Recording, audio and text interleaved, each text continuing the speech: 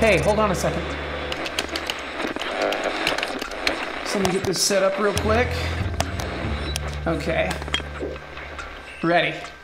So you guys are really going through with this, huh? Guess you have no choice. You owe a lot of money to that not-so-friendly guy in Vegas. I pulled up some info on what he does to those that don't repay their debts. It's not good. It's not good at all.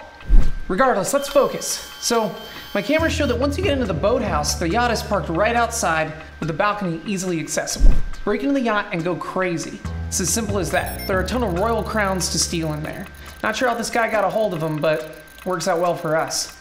There's also a ton of collectible coins. This baby right here would go for a lot on the black market. Whenever you find a crown or coin, bring it back here and scan it into the Loot Depository System, LDS for short. I'll tell you how much money you can get for it. Pretty cool, right? Designed it myself. You've got to pay back that dude from Vegas, plus my fee for helping you out, so you have to nab at least $1 million worth of stuff from the yacht to break even. Anything past that is yours. Try not to leave any trace of you being there, don't break anything, and make sure you're back within 60 minutes. The owners won't be gone for long. When you're happy with your amount of loot, get your whole team back in the van and hit that big red button to cue the driver. One more thing, there's a USB stick on the counter in front of you. Grab it. If you find a USB port in the yacht, plug it in to make it easier for me to hack into the system. If you forget, I'll probably figure out a way to hack it anyway.